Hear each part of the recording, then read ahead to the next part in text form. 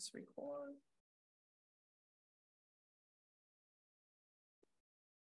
All right.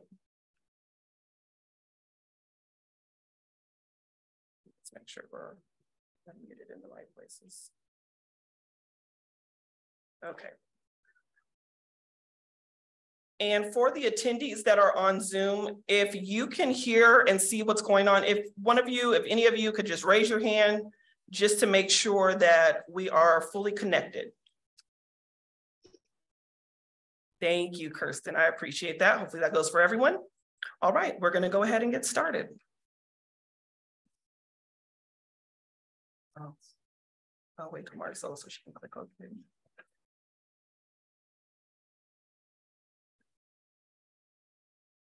Maricela, will you click got it on?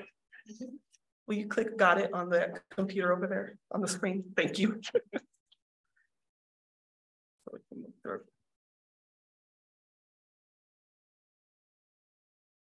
Thank you.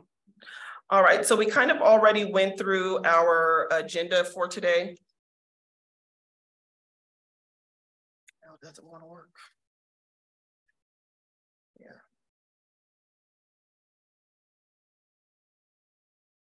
Yeah, I'm gonna share my screen from here.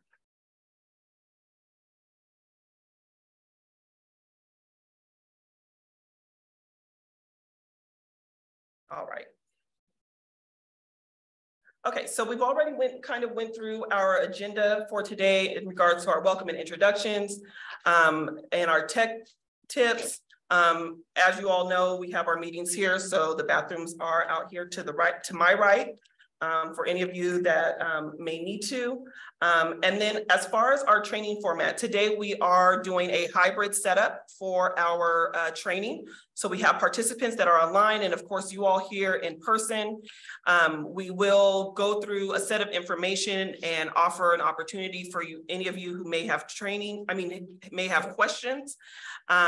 We'll go through our training, we'll do a questions and answer session, and then there are some acknowledgement forms that I'll have you all fill out and turn in before you depart for today. So first, starting off, just a brief review of why our commissions exist in the first place. And this is an opportunity for you as citizens and residents of this great city to be involved in local government in a way that allows you to have your hand at leadership within our community. We also use our commissions to assist in the City Council's effort to implement the city's strategic plan, to receive public input, and to be the state or local hearing body, and to convene a convocation or a convention of stakeholders, which you all are as a part of this community. So just briefly, our vision and our mission as an organization, which trickles down to our roles in boards and commissions and committees. Our vision is that Seaside is a vibrant, proudly diverse, energetic, and safe community with extraordinary natural beauty, quality of life, and economic opportunities. And our mission is simply to just include, innovate, and inspire. The council has back in November, the City Council conducted a strategic planning session in which they reviewed their plans, goals, objectives over the last few years and narrowed down 5 different categories that they would like to focus on in their effort as they lead our city. And those categories were effective, accessible governance, vibrant local economy, diverse and inclusive community, enhanced physical infrastructure and abundant water supply, community safety and quality. And I realize that these words don't have a lot of definite meaning. What they are a concept in which the work that they direct staff to do and the work of the commission carries out to lead to these aspirational goals that they have and they see for our city. And so that is done through our boards and commissions. We have several active boards and commissions. Many of you representing tonight. If you hear the name of your commission called, if you would just raise your hand so we just know what body you're from. We have Art and History, Neighborhood Improvement Commission, Community Safety Advisory Commission, Parks and Recreation, Water Allocation Committee, Homeless Commission, Community Development Advisory Commission, none. Planning Commission, Environmental Commission, Traffic Advisory Committee, and C-Jobs, which is the Commission on Jobs, Opportunities, and Businesses in Seaside. So those are our active commissions and committees that we currently have here with the city. So each of the commissions and the committees have a certain charge or a mission that is their purview to assist the city council in making decisions regarding that particular topic. So in the municipal code, chapter 2.14 defines the mission for each board, commission, and committee.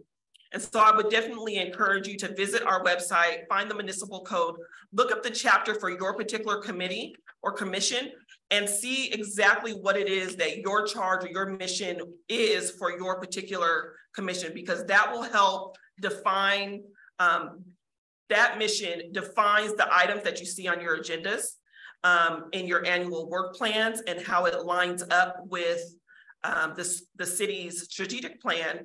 And we have a new way of doing that this year going forward, but we'll go over that in a little while.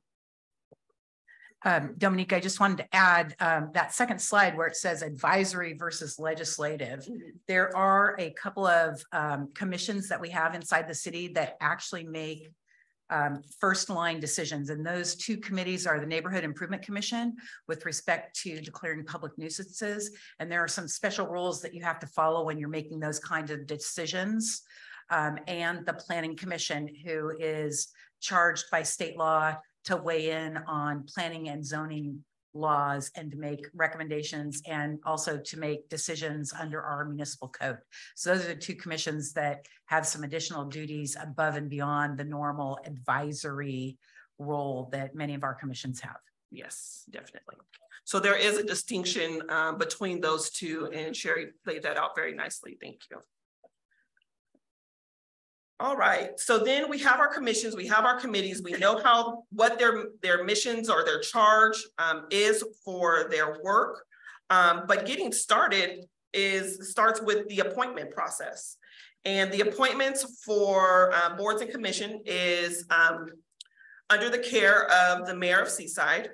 And that is within our municipal code that calls for the mayor to make appointments of community members to the different boards, commissions, and committees within the city.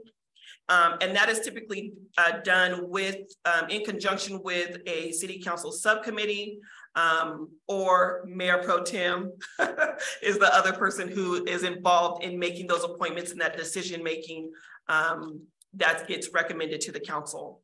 So the process is simple that you guys all have went through. You submit your application, we review it, you go to an interview with the mayor, Mayor Pro Tem, it gets placed on a council agenda, and if it's approved, then you are appointed.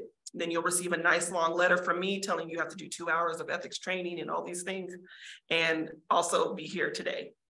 As far as filling appointment vacancies, there's a few different ways that we go about making sure that we are able to fill the vacancies of our commissions and committees. We have definitely the application process. If an individual applies for a commission that does not have a vacancy, the application is kept on file for 2 years with the city clerk's office. And if a vacancy opens up within that time frame, then they would be offered the opportunity to interview or to see if they would still want to go forward with being appointed. Also, recommendations, especially from existing commissioners or committee members, is definitely a way that we get the word out and get like-minded folks and diverse ways of thinking and representations of our community. And then there are some limitations as far as appointment. One mostly being that you must be a Seaside resident. There are some exemptions in regards to the appointments that allow for someone outside the city, especially if it's particular to a role. We used to have, before it was merged into our planning commission, had the Board of Architectural Review, which required an architect. But if there's not one that lives in Seaside, then it would be permissible for someone outside of the city, hopefully as close as possible, that could be appointed to that particular board. And then holding incompatible offices. So if you are currently an appointed member on a board or commission and you become an elected official, let's say you get elected to the city council, that would be an incompatible office. Whichever office you hold first is the one that you would automatically forfeit upon accepting the placement of an elected seat. And on that, if you ever have any questions about that, you can always either call Dominique or you can call me to talk it through on whether or not you have a conflict. And I will tell you, I've written memos on incompatibility of office where somebody got appointed to the planning commission when the BAR was eliminated, when the Board of Architectural Review was eliminated, and they held an elected seat someplace else. And they were a little upset because they didn't realize that if they had accepted and been sworn in, they would have lost their elected seat because of an incompatibility of office. So can be an important issue if you're out there running on other boards and commissions. Yes. I'll go back to that slide. Were there any questions up until that with the information that we've reviewed so far? If you have a question, if you would just raise your hand, Maricela will come over with the microphone because unfortunately the folks on Zoom won't be able to hear your question if you're not speaking into a microphone. Are there any questions that you have so far? I have a loud enough voice. I don't think I need the microphone. We actually are recording this, so you have to actually speak into the mic. Yeah. Okay. And also the people on Zoom need that extra little oomph. Okay. Sherry, when you were talking about the incompatible offices, that's any commission, or is it just here in Seaside? Is it like, you know, if you, I mean, just for example, if you were on the Coastal Commission or something, would that be incompatible? Yeah, it's actually, it can be a very complicated analysis. But for example, if you are appointed to the Planning Commission, you're making rulings on land use decisions that might affect you. And let's say you were on the school board that is located in Seaside, and they make different kinds of decisions. So if the decisions would conflict, it means you have two masters. Are you going to follow the school district, or are you going to follow the planning commission? And that's kind of the essence, is you only are allowed to have one master, one loyalty to the group. And that's when you get to those incompatibility of offices. But it's more like an airport land use commission and planning commission, or a if you were on a, I'm trying to think of another good example. The Coastal Commission. The Coastal Commission could be one. Yeah, if Water management district. maybe if you're on the water management district making some water decisions, and on the planning commission making rulings or recommendations on applications for water within the city of Seaside, that could be an issue. It can get really complicated. So I'd encourage you, if you're ever in that situation, just pick up the phone, give me a call, give Dominique a call. We're both pretty accessible in terms of getting the information and getting back to you. Thank you. Awesome. Thank you. Oh, you have another question over here, Marcella.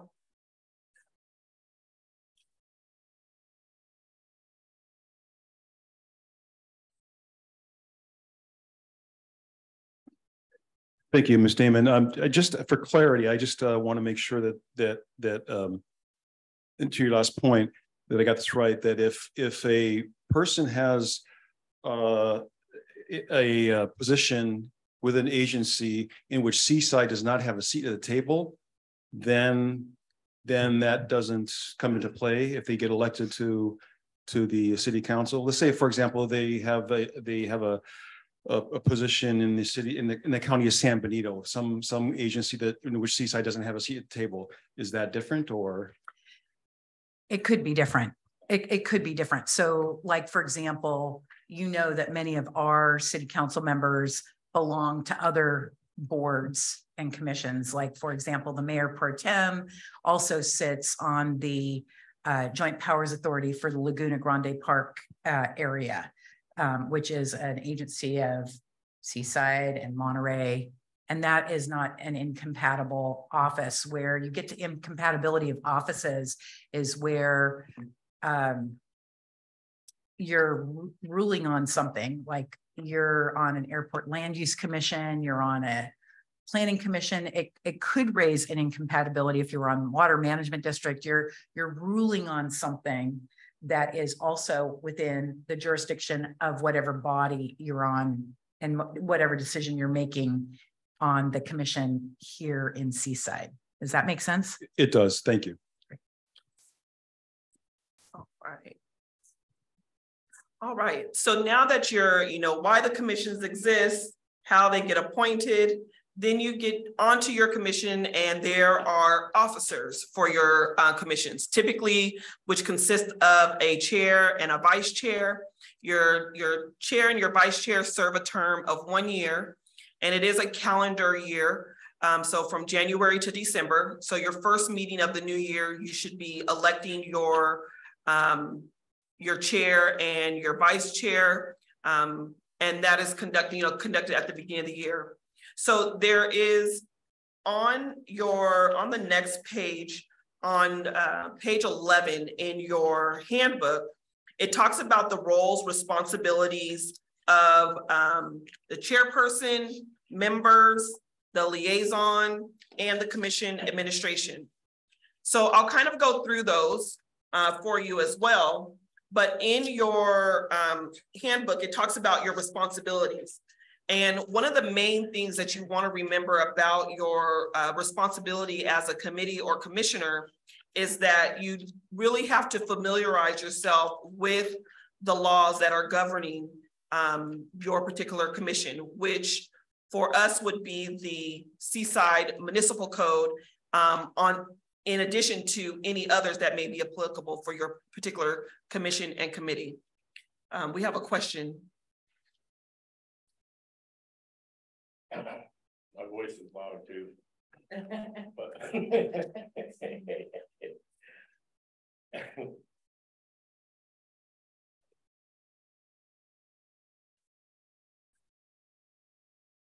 Thank you.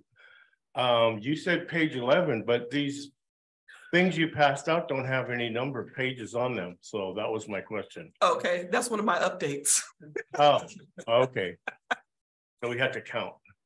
Yes, it says getting started. Okay, thank you. You're welcome. Sorry about that. So so the responsibilities are, one, starting off knowing the laws that are governing your particular commission, starting off with the Seaside Municipal Code, and that's in chapter 2.14, as we talked about earlier, where your missions are also located. Being prepared for your meetings. You're representing both the city and the public's interest in your role as a committee or commissioner.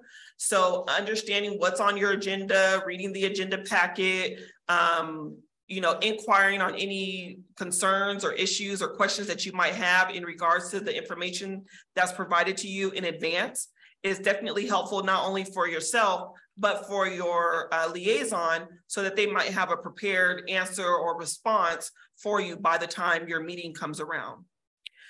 Also, the responsibilities or roles of the liaison and the committee administration. Each commission will have a staff liaison and typically a commission clerk that would be assigned from staff that would be responsible for actually making sure that your agenda is published and generating any reports or anything that's on the agenda itself. But they are your resource and your connection to the city staff in regards to information or inquiries that you might have. They also help with maintaining the rules and making sure that you all have the resources that you need in order to govern in your respective roles and on your commission.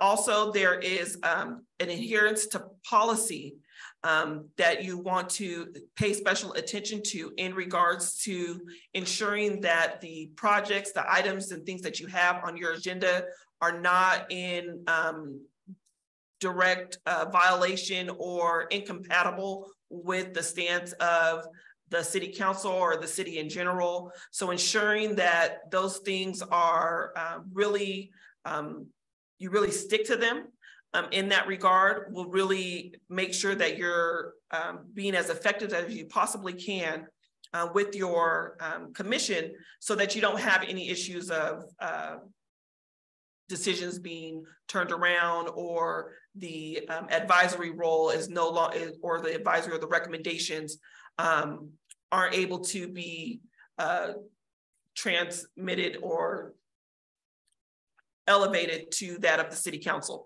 You want to be able to make decisions that stick and that you can get some traction to and get some, action, whatever the city council decides, but we want to make sure that it actually gets to them in order for them to have that decision. Did you have something? No? All right. And then also, I just wanted to go over the resignations as well. If you decide that you need to resign before the end of your term, that you just have to send in, notice to your staff liaison. They transmit that to the city clerk so that we can update our vacancies and do recruitment for that as well. And then there's also a clause for removal from office. Some commissions or committees have their own particular rules written into their particular portion of the ordinance that they are to abide by. But in general, for removal of office, there are certain steps that have to be taken in order for that to go through. And then also, as a commissioner, you do have the ability, I haven't gotten any requests recently, but you do have the ability to request business cards from the city clerk's office if you're interested. They typically hold your the name of your commission, and some contact information that you select to be placed on there. So if you are interested, just let us know and we'll make sure that you get your business cards. And then also, as a commission, you will have your annual work plans. Each year, each commission is to develop their work plan. One of the things that is different about this year than previous years is that we have a strategic plan in which your work plans are aligned with, and then the budget that comes out for the city is then aligned with it as well. That allows there to be a fiscal assignment for each of the goals and the different objectives that come up.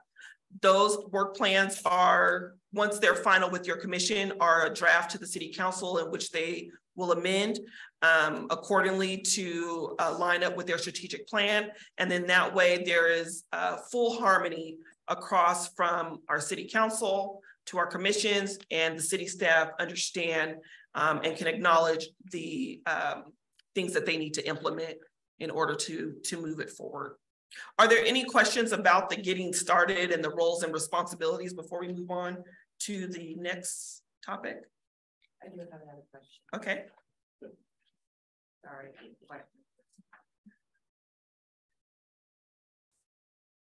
So is it our city clerk that we provide the information and our city clerk does up our annual work plan? Or is it our chair or vice chair that's doing that? Is that their obligation? It would be that of the chair and the vice chair in coordination with their with the staff liaison. Okay. And then that document is transmitted to the city clerk.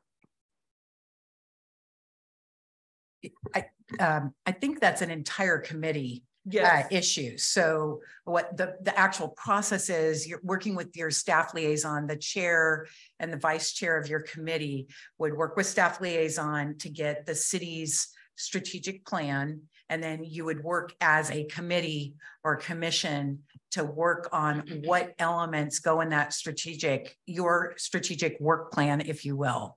So, and then the staff liaison should be able to provide you with some feedback about whether or not what you want to do as a board or commission, how that fits into the city's overall strategic plan. So by doing it that way, and then once you're done with it, it gets referred up the chain as your work plan, your commission's work plan.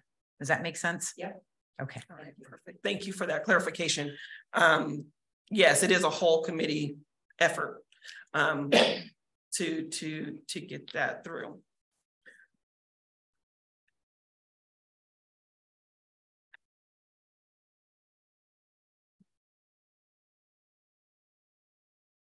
I was just checking to make sure we didn't have anybody on Zoom.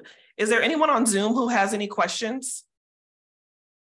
If you want to use the raise your hand feature or dial *9 if you're calling from a phone, we can take any questions that you might have as well. None? Okay. All right.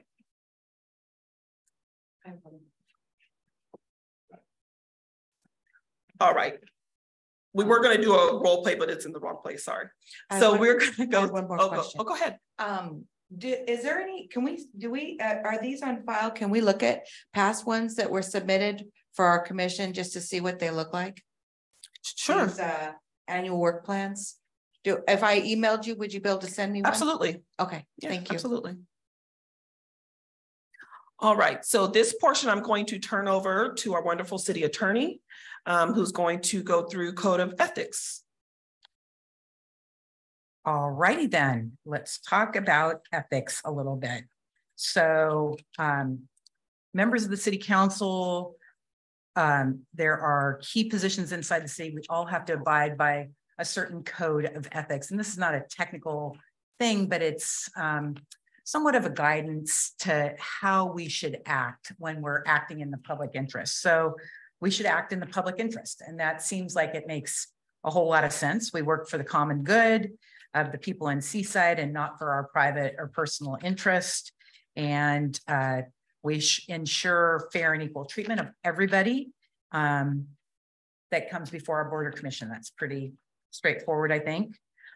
We try to comply with the spirit and the letter of the law and city policy, and that's state law and city law.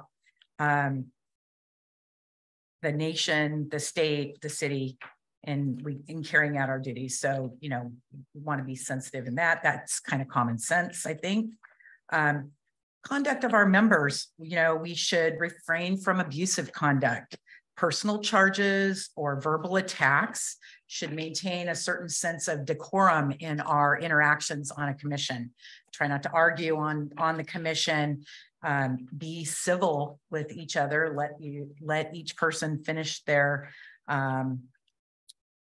thoughts and their statements, refrain from any attack on the character or motives of other members of the council or the boards or the commissions, staff or public. Just keep it high level in terms of that conduct as we're conducting business in the public. Respect for the process. It's sometimes hard to respect a process, but you are part of the process. Each board and commission is part of the process. And so as you're discharging your duties that Dominique our city clerk was talking about earlier, in terms of being prepared, reading your packet, all of those things that we do to get ready for a board or commission meeting, that's part of respecting the process. So you want to make sure you're prepared and ready to go. The chair has a big duty for conduct at public meetings. Listen courteously, attentively, and the chair is going to guide how that happens. The chair of your board or commission is really helping to ensure that conduct at the public meeting is followed, that each commissioner is doing what they're supposed to do, that the public gets to participate appropriately. And you just focus on the item and the business at hand. Decisions based on merit. basing your decisions on the merits and the substance of the matter at hand, rather than on unrelated considerations. So try to really just stick on topic. And communications. There are two kinds of hearings that we perform on our boards and commissions. Most of the boards, as was discussed earlier, are advisory commissions. And in those, you definitely want the public input, and you want to refrain from receiving input outside, but it's less important. You can get and solicit input from outside those advisory bodies, where the two commissions that have an issue are in the Planning Commission and in the Neighborhood Improvement Commission, and specifically with respect to adjudicative matters, where the Planning Commission, for example, makes a ruling on an application for a house, let's just say. That is an adjudicative matter. Once they're done with their decision, they're going to let that applicant know that, or the people who are opposed to the application, that they have the right to appeal, and it goes up to the city council. Those are very specific types of hearings, and you have to be extremely careful what information you hear about from the outside. You need to really focus on keeping your information based on your staff report and the information that's presented to you at that hearing. It is a formal hearing. Think about it like a court hearing a little bit. You wouldn't want a judge to say, oh, I heard from Will that your case has no merit. I mean, we would be completely offended by that, right? If we showed up in a court case. And the same thing is true in an adjudicatory hearing. You are acting like a judge on the matter. So you can solicit advice from city attorney. Sometimes I give good advice. I always give good advice. I always give it. If you have a conflict or somebody has talked to you, sometimes you will see a hearing where the applicant may have called you up and tried to talk to you about their application. Standard rule is, it's always better not to have that conversation, because you don't want to be in a conflict position. But if you happen to have that conversation, it's not illegal to have that conversation. You should publicly disclose that you had that conversation, so there's no appearance of any kind of impropriety, no under the table deal being made, nothing like that. So really, it's above board decisions made in public. Gifts and favors. Do not take the dollar bill. That was a joke. Come on, you guys. The attorney doesn't do jokes very well, but there you go. Dollar bill right there. Refrain from accepting any gifts, favors, promises, or future benefits, which could compromise your independence or judgment or action, or give the appearance of being compromised. It is really important that you're representing the public on each board and commission. Confidential information. Members must maintain confidentiality of all written materials and verbal information provided to members, which is confidential or privileged. That doesn't happen too often in our advisory committees. You don't really have like a closed session because you're not involved in litigation or real estate negotiations or any of the kinds of things usually that are a part of confidential information, but you might get some information from time to time that might be proprietary, but your staff liaisons and the staff who are presenting to you should be advising you if there is a piece of information that is confidential that maybe you need to consider or you need to look at as part of the decision-making process. Use of public resources. You shall not use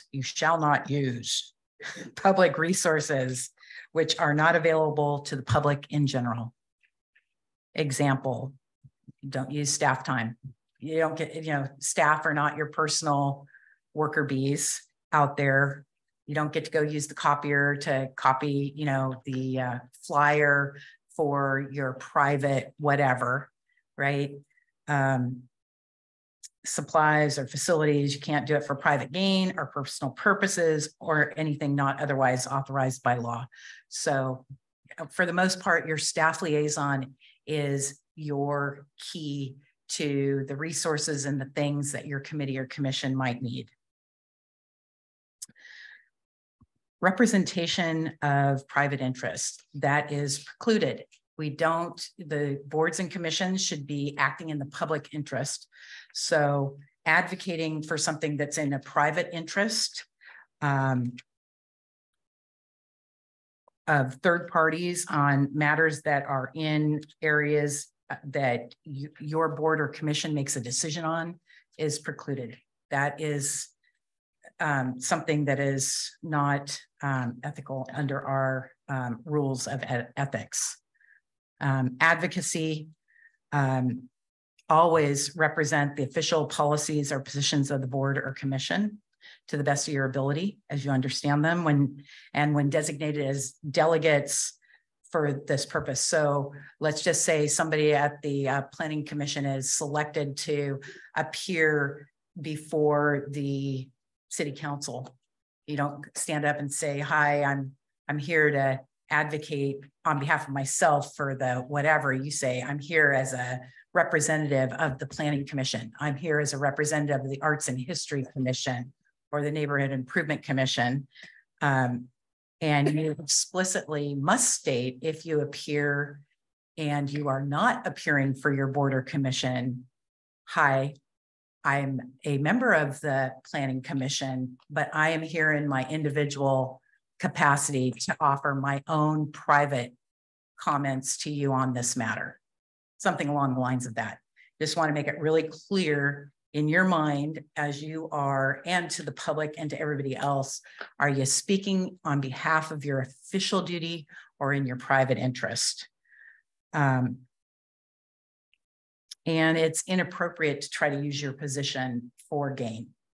You can't leave the public with the impression that, oh, wink, wink, nod, nod, I'm a member of the super duper commission and but I'm really here in my private capacity. You don't want to leave the impression that somehow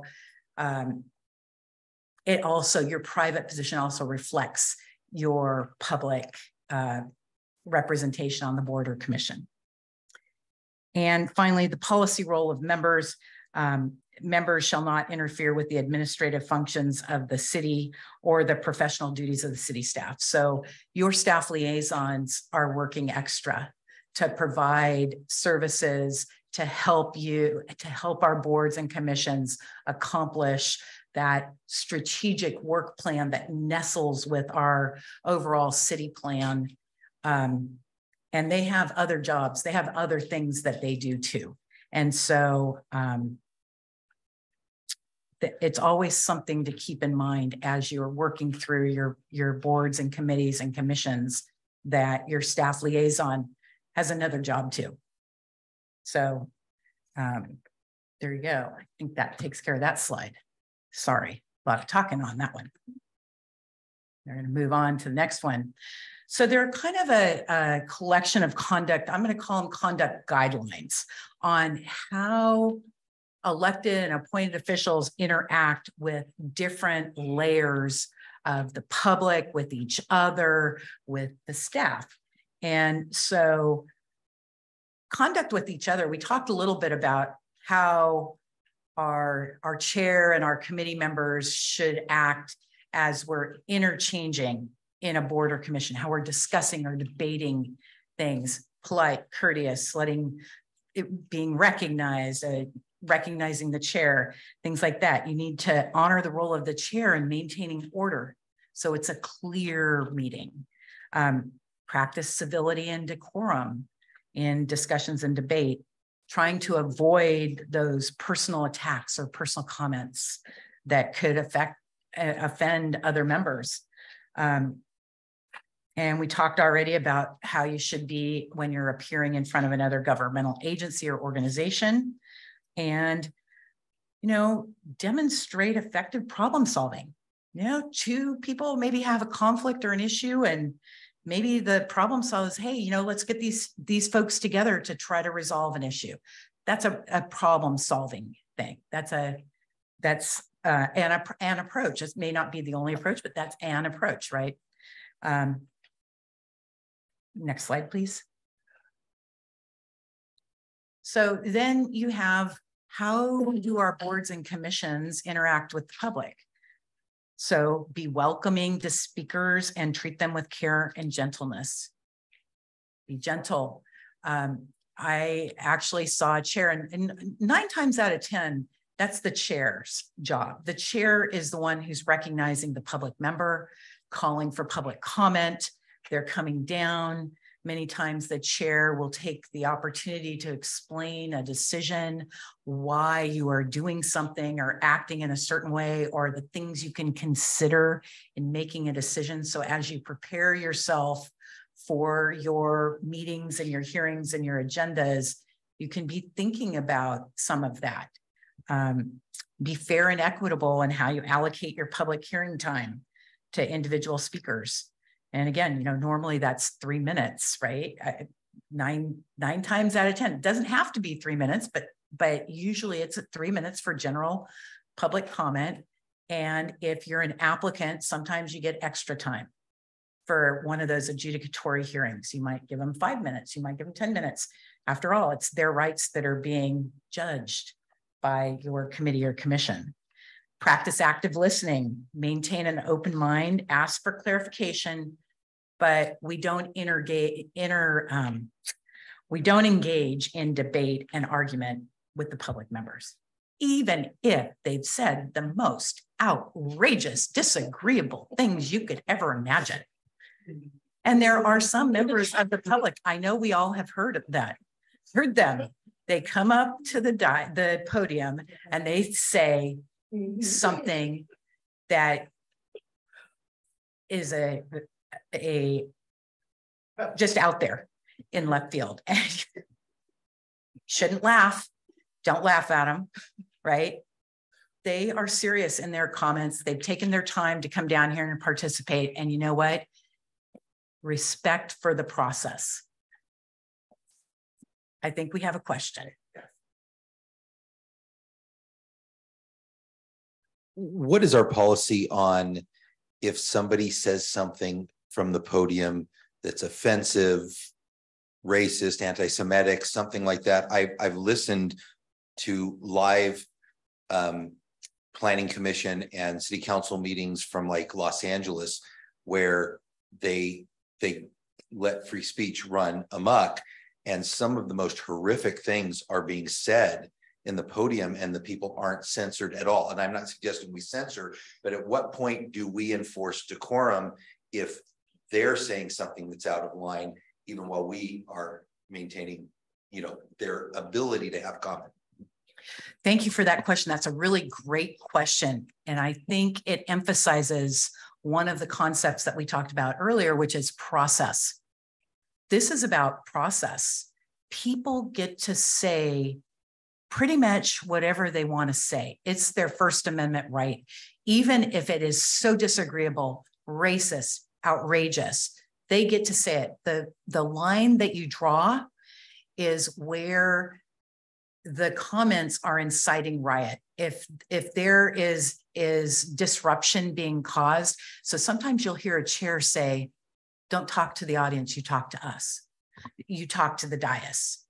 It's a way of maintaining the control and the respect for the process, because that is not an individual public member's pulpit to rally the rest of the audience. It's their opportunity to address the board or a commission up here. So I don't know if that exactly answered your question, because it's a little bit of a fine line. There's been some changes at state law where they don't want you to even throw somebody out of order. It used to be you would warn them, and that was enough. The chair had that authority to be able to do it. Now you have to actually warn them. You have to give them more notice, basically, that we're going to call you out of order and remove you from this meeting when they're being really disruptive, because free speech trumps pretty much everything else.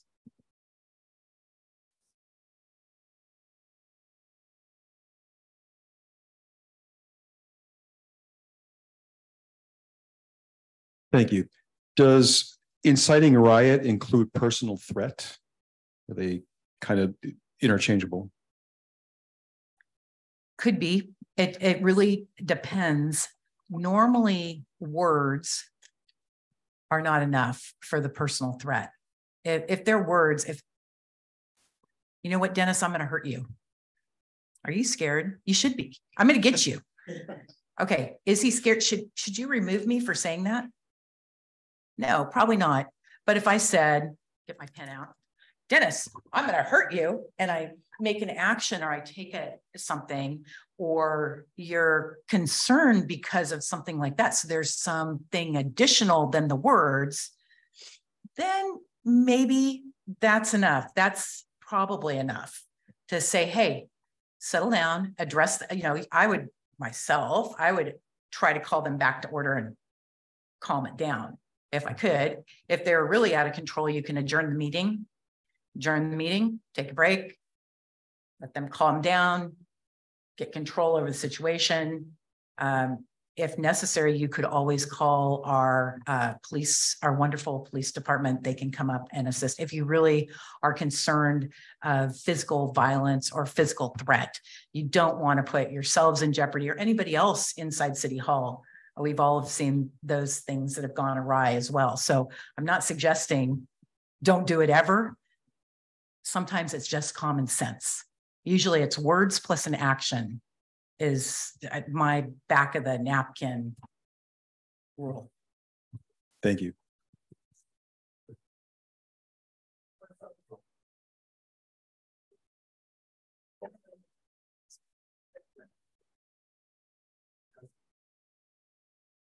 Just a couple things. So is the 3-minute cutoff, like they can spew whatever they're talking about, but at the 3 minutes, then they're done? And then with this adjournment to like take a break, does the chairperson call that, or does somebody have to make a motion? It has to be second, and then you can adjourn. Like you say, we're going to take a break. May I make a motion that we take a break for 15 minutes? I don't know how that process works. Thank you. I'll take the 3-minute question first. That's the easy one. So public comment really is guided by the chair. The chair has the flexibility under what we're going to talk about in a little bit under Robert's Rules of Order to adjust how much time you allow for. So on most of our agendas, we have a general rule that you're allowed to talk 3 minutes. I mean, if you read it right from the thing, but if you only have 2 or 3 people, the chair could say, you know what, today I'm going to let you talk for 5.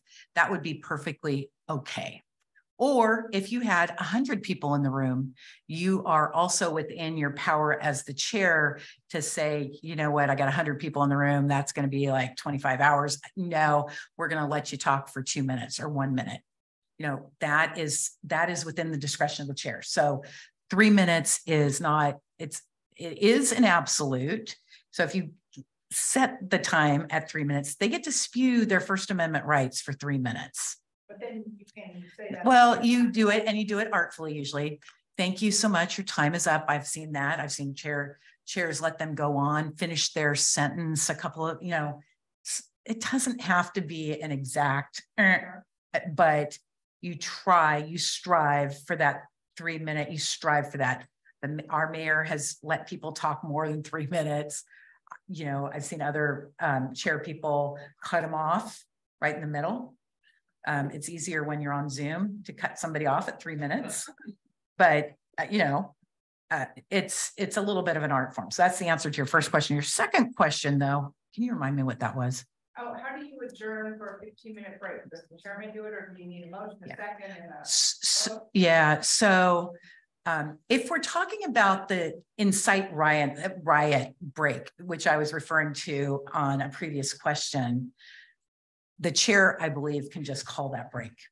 I think as part of the chair's responsibility to control the meeting, he or she can suggest a break. And if somebody on the commission, I mean, there's another tool that can be used, not in the instance of the incite riot. It's kind of a bad example because let's hope we don't ever have a commission meeting or a committee meeting where that happens.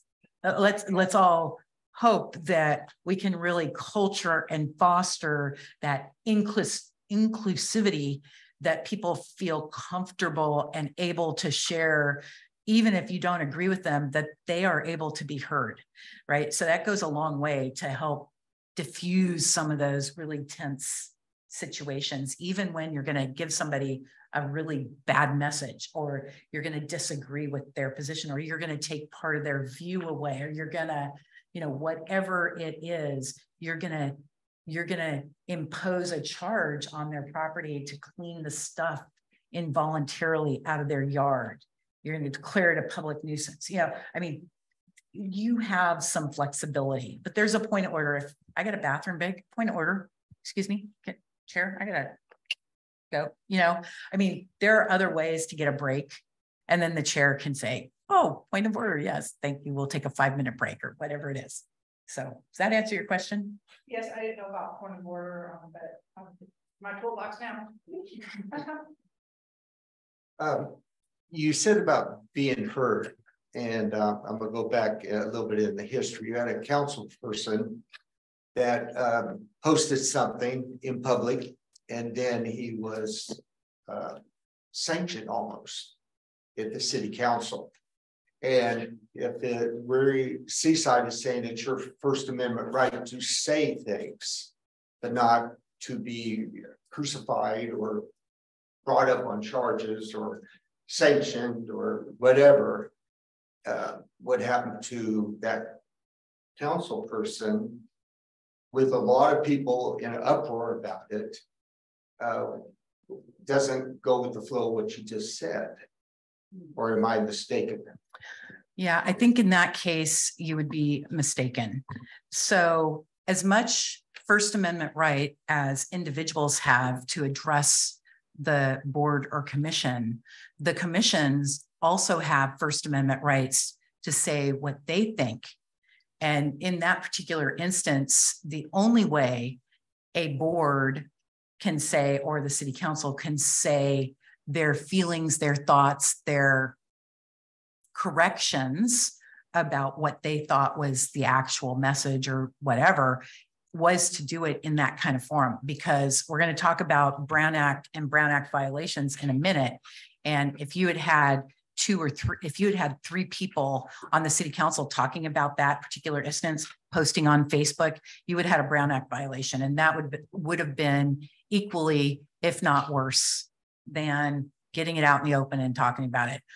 I'm not saying it's right, it's wrong. I'm just saying it's a First Amendment right that your board or commission has to engage with one of your fellow council people. I hope it's not a dumb question, but profanity is not tolerated in the chamber here, right? I'd like to say a bad word and then say no, but yes, we strive for civility and decorum. You could probably say gosh darn, maybe, but shucks. But yes, you would not want to use profanity. That's a good rule. Very good rule. When I was in San Mateo, they brought up that where there's a whole different cultures that come into these meetings, and people speak differently than others, using different words, things like that. And does that take into account when you guys are looking at that, if you break the rules or whatever, is where they're from? Because Texas uses whole different words than we do in Northern California. That's where I'm from. So, you just got to learn, but yeah.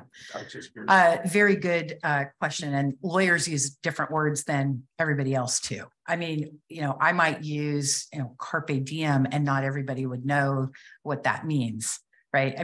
There are words, and when people are down at the podium speaking, you're not going to correct them.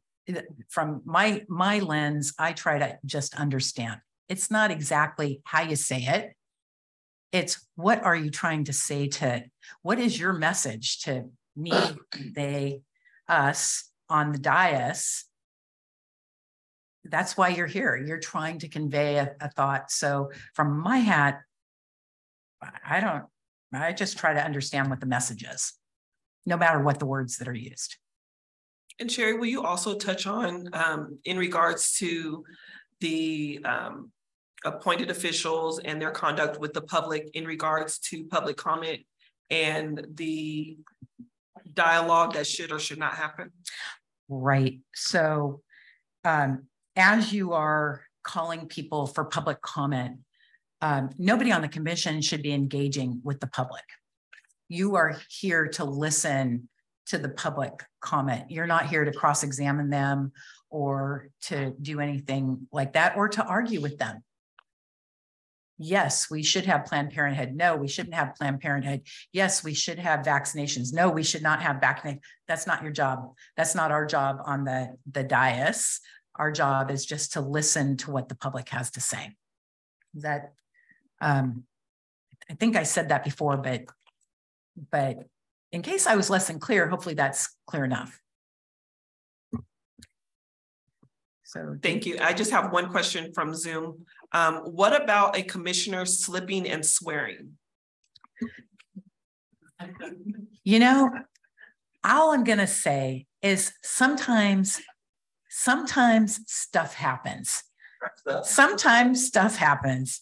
You can create a 4-letter word substitute for stuff if you would like, but if it's a one-off, I slipped, I fell, I go crap, you know, it's okay. What you don't want to do is you don't want to continually use a 4-letter word to refer to every single thing that's on the agenda.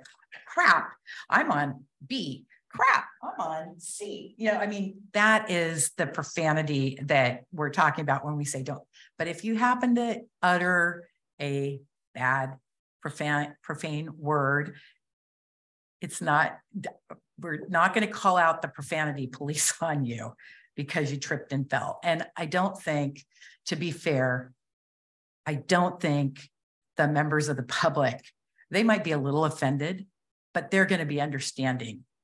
They just saw you trip down the stairs, shouting profanities, going, dang it, get these steps fixed. You know, they are going to understand that and realize that you're not directing that profanity at them. It's not a perpetual thing. It's a one-off, and that would be okay. One more question. Oh, do you have? Okay. Is there specific social media rules or regulations that we need to abide by? That's a great question. So there are some laws that govern when it's a Brown Act violation when you're on social media. And the city does have a social media policy, but it doesn't really get all the way down to the granular level of what you can say, what you can't say. Can I give an emoji, a like, or a dislike, or a other emoji that could be profane? Those are, you know, you should refrain from doing that, period. People are going to post things on social media all the time.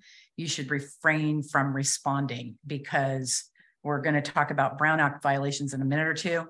And that is a way to send a message to your co-people what you think and what you're going to do on any certain item that might be out there. If it's your friend, you're going to go to a birthday party, you know, that's something different. But if it's something like that, you know, is controversial, it's going to come before your board or commission, you might have to weigh in on a new park, for example, or a park name, just making something up here. But that is where you get in trouble because you're not seen as independent. You're seen as trying to generate a quorum or consensus before you get to the public and you actually have the public discourse and interchange that we're looking for from the boards and commissions. Does that make sense? Okay. Next slide. So elected and appointed officials conduct with staff. I just have one question before you go forward. Just one quick clarification. I am the vice chairman of the Safety Commission. And I want to get just further clarification in terms of what the vice chairman can stop and start in terms of the profanity.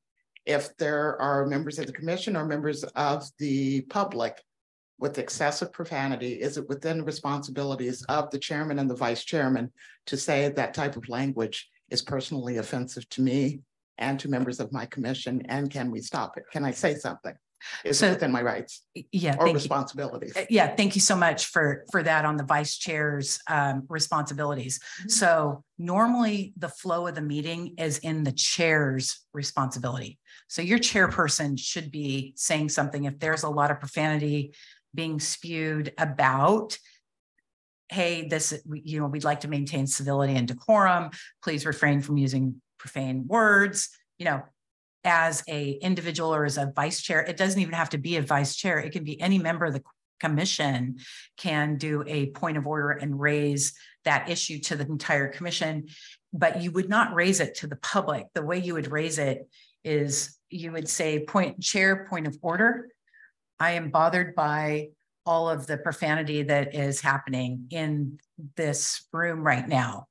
And then it's the chairperson's responsibility to take that information and run with it to how to address it. And the same thing, point of order is also used. I'm too hot, I'm too cold. You know, it's like things, excuse me? I was going to say, it's almost like saying, excuse me. Yeah. When you say point of order. Yeah.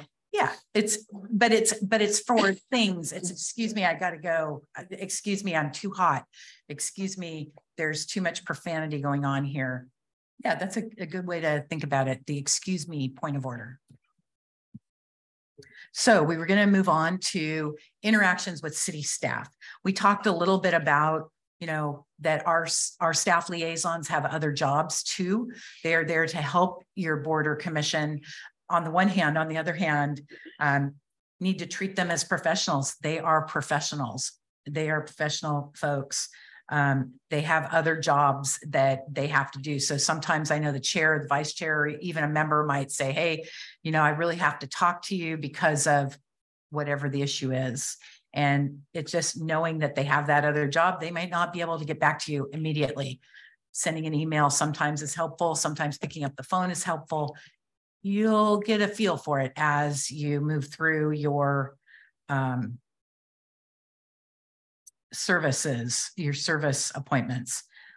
Any formal question should be directed to the staff through the city manager. So if you really want staff person to do something, you need to ask city manager. City manager controls the staff with the exception of, doesn't control me or my staff, but everybody else, city manager's got.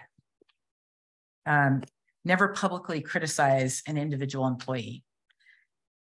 It's okay to be critical in general of the city or a staff job, not an individual staff person. Here's an example. Dominique, you did a really bad job cleaning up the office. That's an individual attack. But I could say the generic way, you know, we really could as a city do a better job cleaning our offices. I'm not attacking Dominique, but I'm putting out there the generic statement, you know, I'm a representative of the public. It'd be really great if our city offices look a little bit better. That's the way you might deliver a critical message. Or you might pull your staff liaison aside and say, hey, you know, it'd be really great if we could do something about some of our public offices. Yeah, there are a lot of ways to get your message across to the city staff. We are busy. We try very hard to balance all the duties that we have.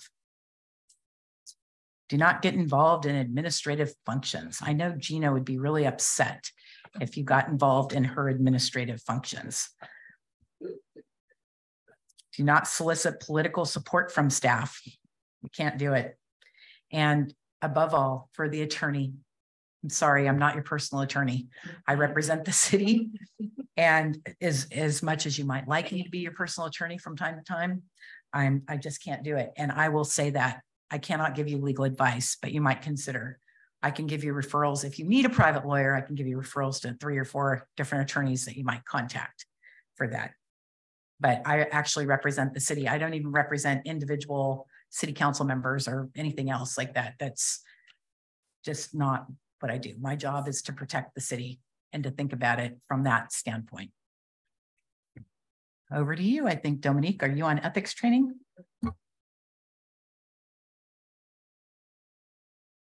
All right, so we're going to go right into our ethics and our conflict of interest code.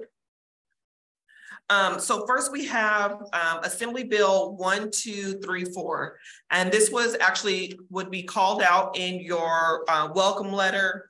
If you have been appointed to a commission since I've been here as city clerk in the last 2 years, in your welcome letter, you would have received some information in regards to the public service ethics training that is required to take, that you're required to take every 2 years. And this is for all governing bodies of a local agency in which this particular requirement must be met. And so it is for the city council, any boards, commissions, committees, and any other local agency bodies, whether you are permanent or temporary, decision-making, legislative, advisory, all must participate and take this training. And typically you can do that online. It's offered through the FPPC, the Fair Political Practices Commission. There is an online ethics course that I often share with commissioners that's on the FPPC's website, in which you can take that training, print your certificate, send me a copy so that it's in your file. And then also we have our conflict of interest code. Mostly that is administered through the Form 700, which you're required to fill out every year annually. And then we have a question here.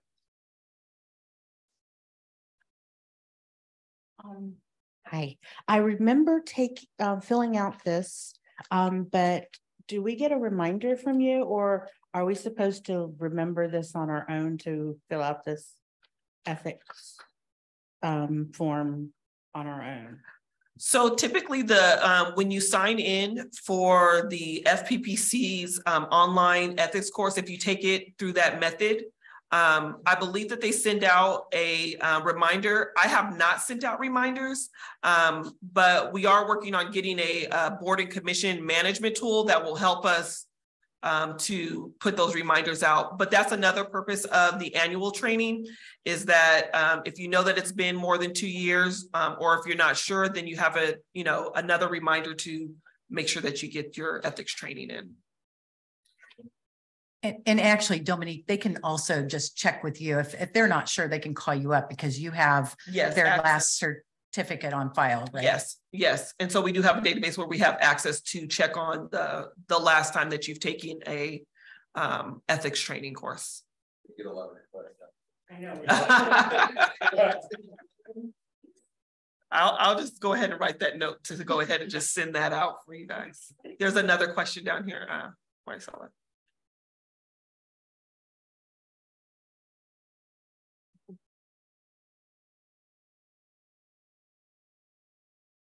What about the financial disclosures? It says financial disclosure forms are filed with the city clerk as a matter of public record. We have to file those? Yes, every year. You usually, when you were first appointed, just because I know it was recently, you would have filled it out on when you did your oath of office. And so we would have that on file. Okay, I guess I forgot. So it doesn't have to be done annually. That one has to be done annually. Oh, it does. Yes. So do we have to just remember to send that back in, or do you send out a notice for that too? Usually for the Form 700s, I'll send out a notice for a reminder because they're due on April 1st of the year. And actually, there are two forms. So when you take office, you file one of those within 30 days, usually, of taking office. You'll sign and fill out a Form 700 that says, the the kinds of property and financial interests you hold in the jurisdiction that you're serving. And it's not just boards and commissions, by the way, it's certain city staff as well. So I have to do that. City manager has to do it. There's a whole list in our city code of the positions that have to do that, because we make a lot of decisions every day that affect financial, come on, help me out here.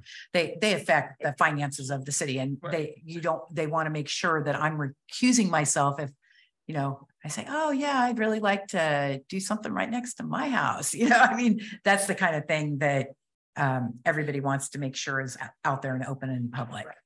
And then if you leave office, so if you are resigning from a board or commission within 30 days, you have to also fill out and sign a form 700. It's called leaving office. So there's a leaving office form that you fill out and you file with the FPPC, I think, and it might even be local with your city clerk, but Dominique can help you with that. But it's going into office and leaving office. And we have to remember that? No, she will help you remember. But I'm just saying, well, think about it this way. Do you want the state to keep sending you notices if you're no longer serving on a board or commission? No. So that's why you're filing that, hey, state, I'm leaving office. So they have a bright line that says, oh yeah, she left office last year. I'm not going to send her a reminder for this year. Does that make sense? Yeah. So. And then I also utilize the staff liaisons to remind the commissions as well, so that they have that information. And usually it's a little more direct, usually like in reports from staff on your agenda. At some point, you should be hearing that announcement come from your staff liaison as well. Right. So were you going to talk about the recusal process, or would you like me to address that one? So the form, we talked about the form, filing the form. Yeah, so that was under my Political Reform Act. But if you want to go ahead and. No, so you filled out the form, you've declared, you filed the form. So now you're at your board or commission and you're getting ready to take action on something or make a recommendation that might affect your own personal financial interest. And this is really most appropriate at the planning commission level, where you're making those adjudicatory decisions. But there could be something on like the Art and History Museum. You want to recommend that the wall next to your house is painted because it's going to look a lot better. And, oh, by the way, the side benefit is my house value just went up $100,000 because I got this beautiful piece of art right next to me. That is an example of where you have an interest. You have a financial interest in something that's coming before your board, and you should disclose it. Talk to your staff liaison. If you have a question, you should recuse yourself on the record if it's a direct financial impact on you personally. And if you're unsure, you know, this is what my predecessor said to me. If you think you have a conflict of interest, you probably do. You probably do, right? And I can argue all I want. Sometimes people come to me and they'll say, God, I don't know, you know, I think I have a conflict of interest. And so I'll have them describe the facts, what they do. And I said, well, here's the thing. You might not legally have a conflict of interest, but if you think you have a conflict of interest, it's probably going to appear like you have a conflict of interest. And that's another ground for you to step aside from the decision-making process. Does that make sense? Yeah. And if you have any questions, you can talk to your staff liaison. They can call me. You can call me directly. You can talk to Dominique. We are here to help you make sure you are ethical and doing appropriate disclosures. And I'll just add to that, that you also want to make sure, pay special attention to those different financial interests that you might have that might cause you to have to recuse yourself. So especially in reviewing your agenda and the agenda packet, and you have that question, because your recusal can pose issues for the remainder of your commission if it affects your quorum and the number of voting members that you have left available to make that decision as well. So that's just something to consider as you think about that particular piece of the Political Reform Act and Conflict of Interest Code.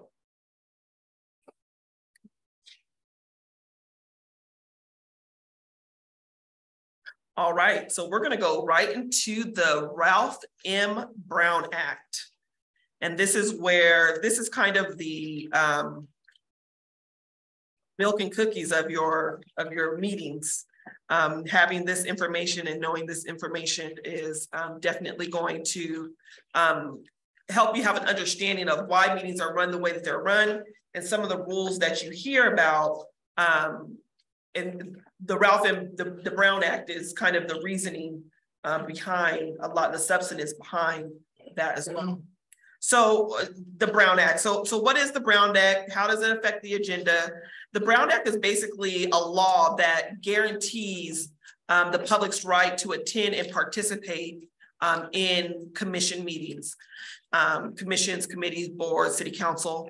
And the purpose of it is so that the public can participate in the discussion, provide their viewpoint, provide their insight to the body in which they are addressing. And so the Brown Act covers one of the things in regards to the agenda, in regards to the process for developing the agenda. Typically, your chairperson will work with your staff liaison and the commission clerk to generate the agenda, get it published. Because one of the rules of the Brown Act is that there are certain guidelines for posting the agenda in a certain timeline so that the public has adequate notice of what's happening at that meeting. Also, for the actual agenda, the titles that are given to your agenda items must accurately give a brief insight to a member of the public so that they can decide as to whether they want to participate in that public forum or not regarding a certain topic. So your agenda items have to be descriptive enough in order to allow someone who may not know a whole lot, may not know a whole lot about the topic, but at least give them the ability to make a decision as to whether they want to participate or not. In regards to the meeting process, the Brown Act also has a hand in this as well. In regards to the meetings are called by your chairperson or your vice chair if your chairperson is absent, and they are to facilitate the meeting in their role as we described and went through earlier.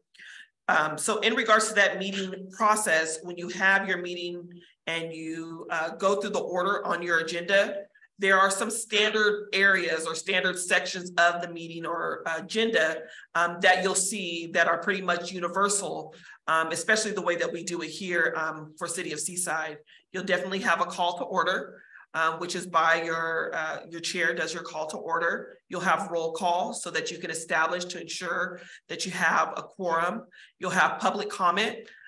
General public comment for items that are not on the agenda are usually there. Then you have your actual items that you're considering. Your chair will typically read the title of the agenda item out for the record so that it's clear as to what topic of discussion is happening. Staff will usually give their presentation or there's a presentation provided. If the dais or the commission has any questions, they will ask that of the staff. Then it's open for public comment. You receive your public comment. Public comment is closed. It comes back to the board to have a discussion in regards to the presentation and the public comment that they've received. And then there is a decision that is made. The action that you're looking to take will commence at that point. Did you have anything to add to that? No, that was pretty thorough. And it actually crosses over multiple things. So yes. So Dominique kind of gave you the whole thing that crosses over to the Robert's Rules of Order and the Brown Act. Yeah. But generally, that's exactly right. Brown Act sometimes is called the Sunshine Law. I don't know if any of you have heard that. Sunshine Law, that's because it's sunshine on governmental actions. That is the idea. We serve the public, you serve the public, we all serve the public in the way we are doing our business. So that is, if you think about it that way all the time, you're going to be hopefully pretty compliant with the Brown Act. We have a question, Mr. Bobby. Okay, in the recent past, we have begun having hybrid meetings.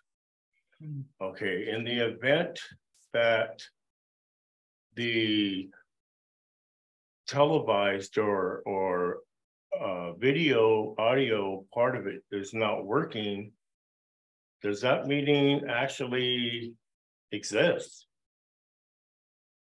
Because the public doesn't have really a time to have any input. Yeah, I'll take that one. So the city of Seaside actually has in-person meetings now. We offer hybrid meetings for the convenience of public participation. And if your technology goes down, that is on the public participation because they have the opportunity to come here. So it doesn't mean your commission meeting has to be stopped. It's not like when we were doing the full hybrid meetings when the commissioners or the city council members were on Zoom. That's a different type of meeting, a different type of hybrid Zoom meeting. And we don't do those meetings anymore. We are in person with quorum in person now, and the public is allowed to participate still by Zoom or by phone. As it is available. As it is available, correct. So I have another question. I've noticed that some of the agenda item descriptions or the titles, they're extremely long. Do I need to read the whole thing? I started to sort of redact some of the end part because the staff report will kind of cover that, but I don't want to be in violation of, the Brown Act or the Robert Rules of Order or any of that. So what is your advice on it? Or can the description be shorter with more of the detailed stuff like the APN number and all that stuff as a subtext? I can take that one too. Sorry, Dominique. So technically, your agenda is your technical notice to the public. So having more words for the public, making sure that they know what piece of property it is. We actually are under a duty to make sure that that agenda and those agenda titles are on front page of our webpage. They're easily accessible. So, but as the chair calling the meeting, you can say, you have a lot of discretion. You can say, okay, I'm moving on to agenda 10A. We're going to talk about the property located at 1272 Canyon Del Rey. About, you can give a high level description because the agenda has already set forth everything that's out there. It is a good idea if you have people on Zoom, and I notice that we don't normally have too many participants on Zoom. Sometimes reading the whole agenda title is beneficial to them because they aren't necessarily looking at that hard copy agenda. So it's really kind of a courtesy, but I think a summary of it, skipping some of the words. I do that when I read us back in from closed session. I don't read sometimes I don't read all the words. Sometimes I'll say, oh, we're going to do this. And they did this and they did that. And there's nothing to report or, whatever it is. And I think also with Planning Commission, they probably have the longest agenda titles. They're like right at the maximum words you can put on there. So we don't fault you for not wanting to read the entire thing. But thank you for your commitment. We appreciate it. All right, so we're going to go and get a little bit more specific in regards to the Brown Act and how it applies to meetings. So first, understanding, what constitutes a meeting. It's simply just a congregation of the majority at the same time and place. So that does not have to be at this dais. That could be outside City Hall in the parking lot after your meeting. It could be at a, city function. That is a congregation of the majority. Where it starts to get a little tricky is what you all talk about when you're in that congregation of the majority in other places outside of the location, time, and place that is on an agenda. So for a majority of a commission, when they have a meeting, that location, time, and place is listed on the agenda, the titles of the items, and they're there at that meeting. Their purpose is to hear, discuss, deliberate, and take action on the items on that agenda. If that happens outside of the time, place, and location that is posted on the agenda in the timeline that is prescribed for the type of meeting that you're having, then you would be in violation of the Brown Act in that instance. So there are 3 different types of meeting that are most typically used here in Seaside with our commissions, and that is a regular meeting, a special meeting, and an adjourned meeting. Adjourned meetings aren't used very often. The city council has used them every now and then. We usually just, ride on till midnight. So we don't usually have adjourned meetings, but a regular meeting requires that the agenda be posted at least 72 hours in advance. So if you have your commission meeting on, Wednesday or Thursday, you'll usually see it go out on the Friday so that it doesn't have to be posted on a weekend day. Special meetings require 24 hours notice. And then the adjourned meetings requires the agenda posting as a special meeting with the start time and place of where it's going to occur. Right, and just to add to that adjourned meeting is, here's an example. It would be, you're in a planning commission meeting, it's 10:30 at night, you're hearing a design approval for a 2-story building, you got 100 people in the audience, you go, you know what, we're not going to finish tonight. I'd like to adjourn this meeting to Tuesday at 5 o'clock. So usually you're giving notice of the adjourned meeting ahead of time. And then Dominique is following up with the posting of the 24-hour notice, the actual written notice. But it's usually you adjourn to a time and a place, a time certain to complete the item that you started.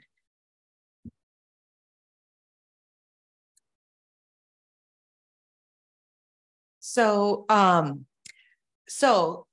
let's say you're on one of the commissions and you attend the city council meeting and you take notes about something that was discussed.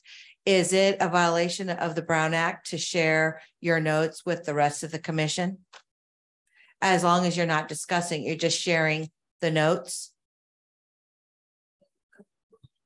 So it depends on whether if an item has come to the city council, it would generally speaking, it would be okay to send your notes off to the other commissioners. You would definitely want to do that through your staff liaison, because if you send an email and everybody's in the to line and someone hits reply all, and that item ends up being on an agenda, that's a Brown Act violation. So if you have anything to transmit to the rest of your commission, you want to, do that through your liaison. But if an item has already come to the city council, it's very unlikely that it would end up on a commission agenda after the fact, depending on what it is. I mean, there's always the possibility, but. Yeah, I think I was actually going to make this comment a little bit earlier on determining about the things when Dominique was explaining how easy it is to get into a Brown Act violation. You really have to know the charge of your commission. And so, for example, let's say you were on the Parks and Rec Commission. I'm just going to pick on Parks and Rec because there's so much fun to pick on. And I use the example of naming a brand new park. That's going to come before the Parks and Rec Commission.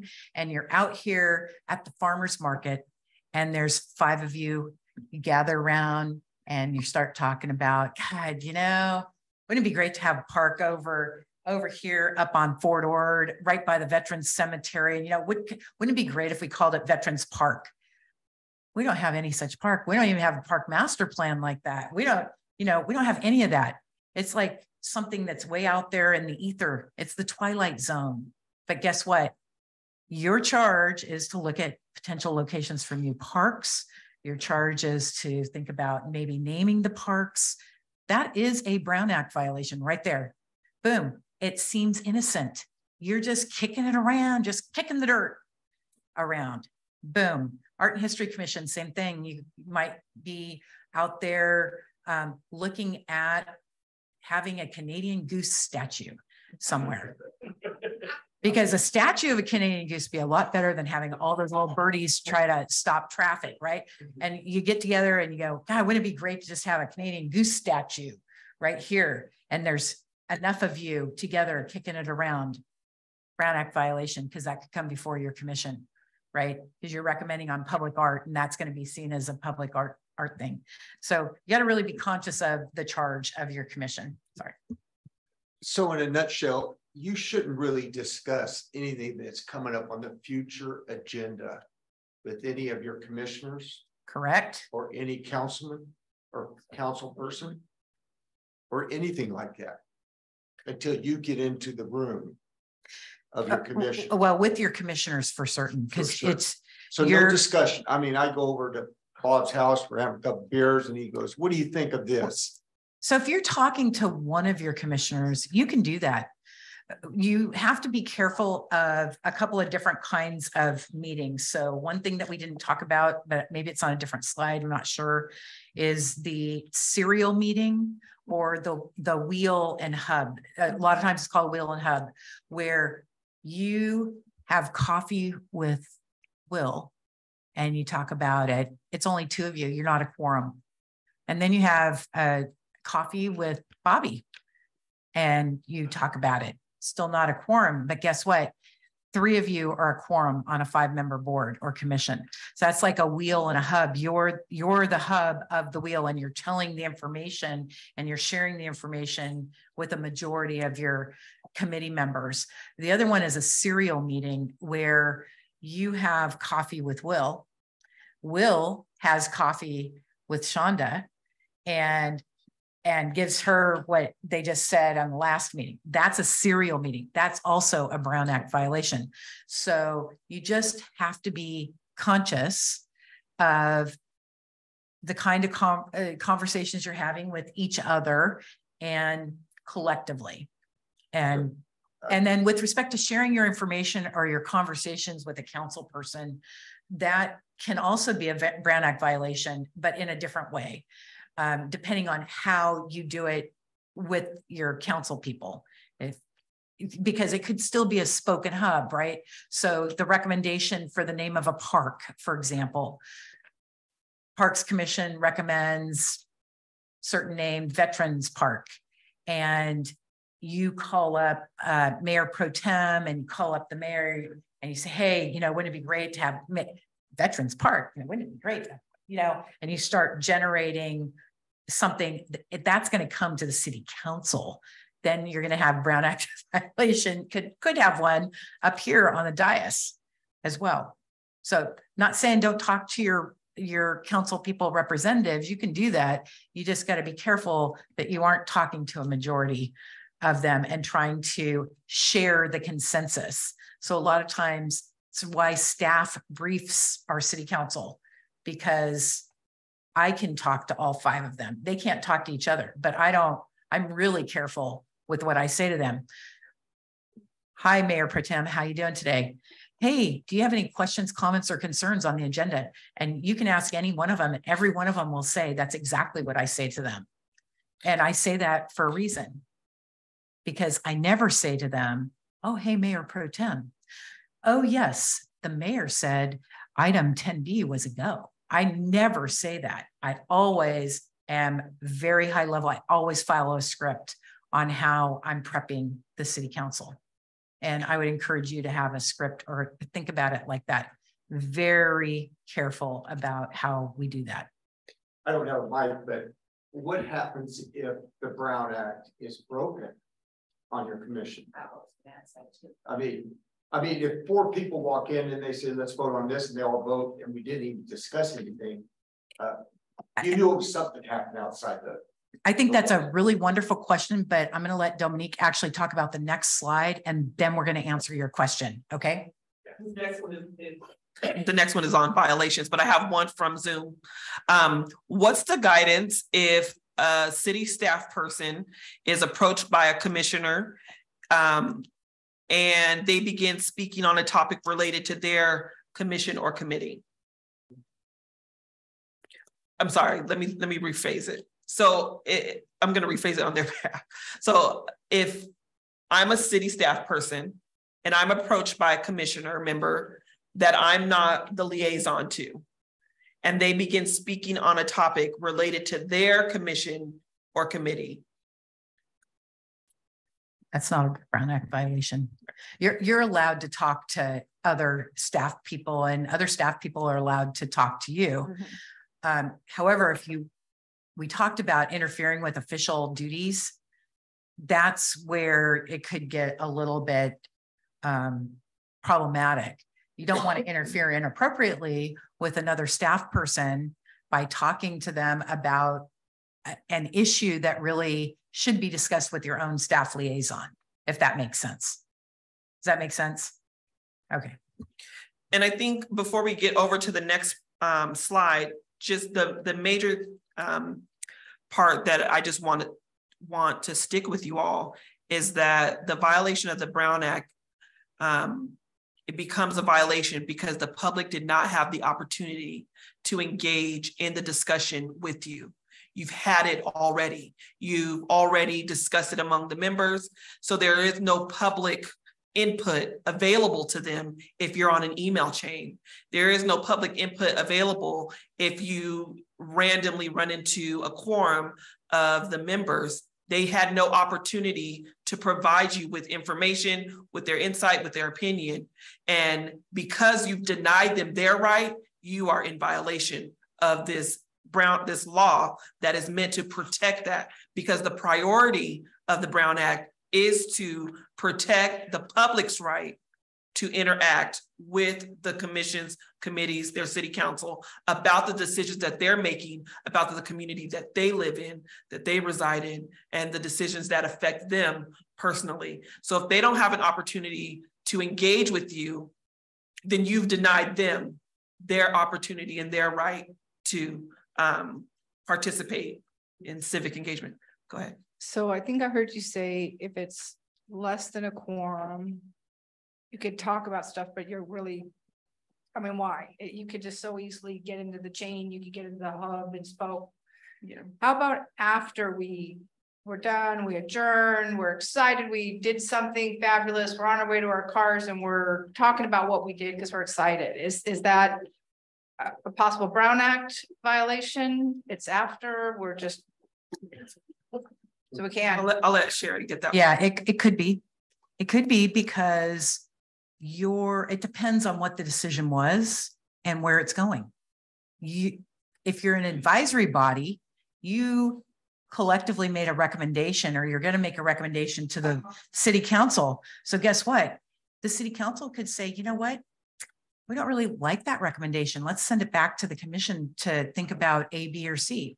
Well, guess what? Now you've been so excited and happy and you talked about it, and it could come back before you again. So you just never know when it's going to come back before you as a commission again. And I'm just going to do the next slide. And I think we've kind of already talked about it, but we've been talking a lot about the discussions prong of this. These are some common Brown Act violations. I think we also already talked a little bit about social media, and we talked a little bit about emails.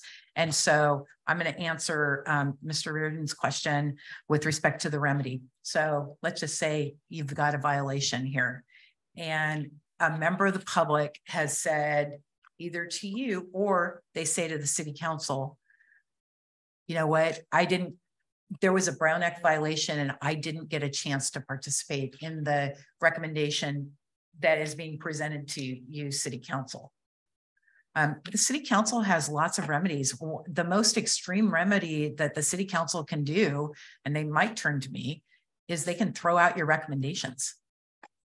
So all the good hard work that you're doing, if you're an advisory board, could be out the window. That's one thing. They might also remand it back to you to have a more engaged public discussion. I mean, there are lots of things that they can do to fix a Brown Act violation. We're trying to make sure that you know what the Brown Act violations could be to help avoid that kind of a situation. And in the Planning Commission or in the Neighborhood Improvement Commission arena, when you are on an adjudicatory hearing, it can be an even bigger deal because those are people's rights. They could sue the city on that. And even though there are appeal rights to the city council, and the city council can cure some of it, some of those potential violations, always better not to have them in the first place. I'm just going to keep it short like that. Hopefully that answers your question in terms of what the remedy, that's the most extreme remedy. Set it aside. You could get sued if it's an adjudication thing. And if it's really, really bad and you keep doing it, the city council might decide to change the board or commission. You know, if you're just not getting it. And I'm not saying they will do that. I'm just saying that is a potential thing because it's part of your duty and your successful service to the city to try to educate yourself on the mission of your board, try to follow the Brown Act to the best of your ability, try to comply, try to follow the ethics and the financial disclosures, et cetera. So, and I know you guys are all listening very carefully, so you will all get it and there won't be any problems. Yes, and I'll also share with you all the resource of the full Brown Act so that you can do a deeper dive in some of the scenarios that they give as well, if you care to. But we'll go ahead and if there aren't any questions on Brown Act, we'll go ahead and move on to our next piece, which is about the Public Records Act. And this is just the written piece of the Brown Act in regards to that the public's business is always supposed to be public. So that includes items that are written. So like mentioned earlier, the Form 700s, agendas, reports, emails, all of those different documents that are given to you, especially you'll mostly notice when we have public comment and someone has something to hand to the commission. That becomes a part of the public record. They now released it over to the body. And if you receive it at the time of the meeting, then we just save it and we will make it available to through any requests that we have. But that's also another reason why we really hone in a lot on the Brown Act, because it can move over to the written side where that information becomes a public record. So if there is a request for emails or information that's pertaining to your particular role on a commission and the communication that you've had with staff, with each other, to prove or disprove Brown Act violations, then we would all be subject to that as well. Did you have anything to add? No, I think that pretty much says it. You know, any kind of writing. Public records are any kind of writing generally. So texts, emails, Form 700s are public records, you know, anything like that. Those become public records, and Dominique and my assistant work a lot of time responding to Public Records Act requests, and they are all over the board. You would be probably amazed at what people ask for.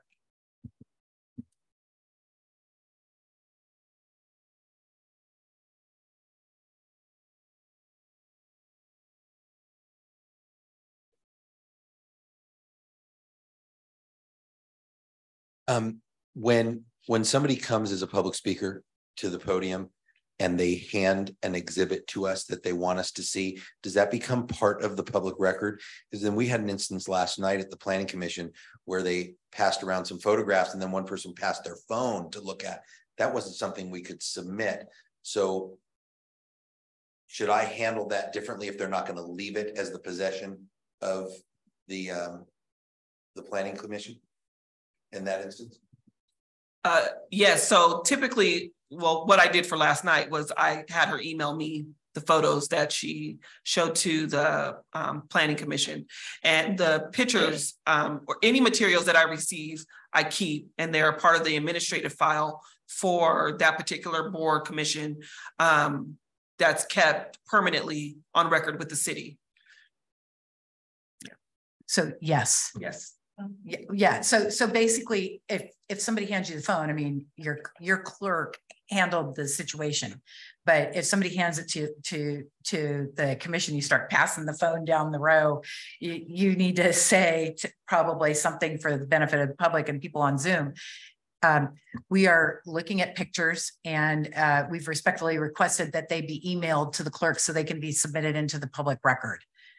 So, and if you think about it, if somebody sued or challenged your decision and you had looked at pictures, but they didn't go into the public record, I know Certainly. as a lawyer, I would be ready to sue your sorry bums. Yeah, it was very atypical, but it was so, or I could say in that situation, All right. I'm sorry, you needed to send this in advance, or you missed that, or to handle it some different way. It kind of sprung on us, and it was very unusual. And all of a sudden she was up here and wanted to show the phone to everybody and walk behind the dais. And I stopped that, but I was like, pass it through, and but it was, okay, so you did get the email and then we were covered, but all right, I will avoid that in the future. Thank you. And that's another thing in regards to for our chair people. When something is happening at a meeting that's off script, it is always nice to say that out loud, not just for the benefit of the public, but for accessibility as well. Because if you have a blind person sitting in the audience, they don't know what's going on. So for you to verbalize that and say that for the record, then that allows them to have, that's like the alternative text on the web. You have that alternative, verbal communication as well as your meeting is going on. And I think that's another way of just keeping the order of a meeting as well, by allowing that communication to happen between the commission and the members of the public as well. So we were going to do an interactive opportunity for role play, but we will not.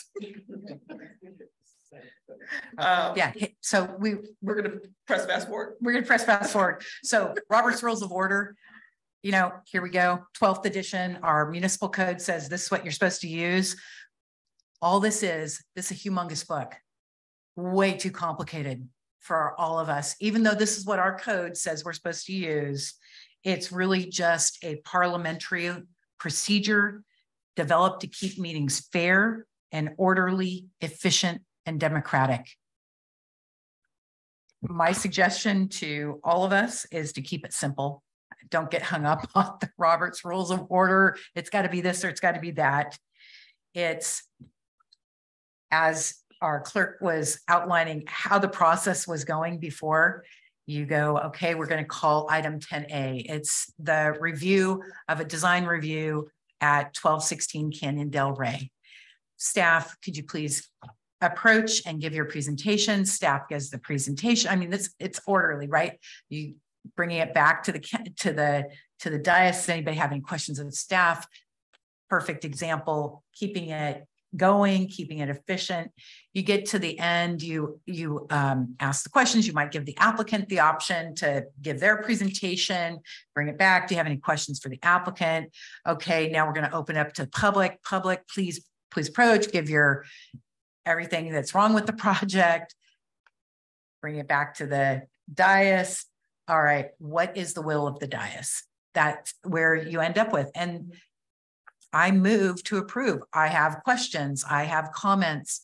You let everybody have their say, and then you keep it simple.